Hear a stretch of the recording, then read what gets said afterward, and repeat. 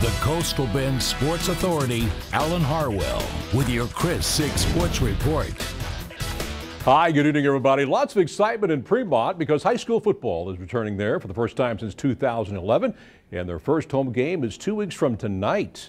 They will play host to Monte Alto in this brand new stadium. Construction work still going, and it's going to be a beautiful facility with artificial turf and all-weather track. You may recall the school district sacrificed athletics back in 2012 to help keep the schools open. So the time is finally here, and high school football means a whole lot in Premont. Beautiful football stadium, beautiful track. When you don't have high school varsity football, it's more than just football. It's my best at-risk program. And when you don't have it, there's just something missing.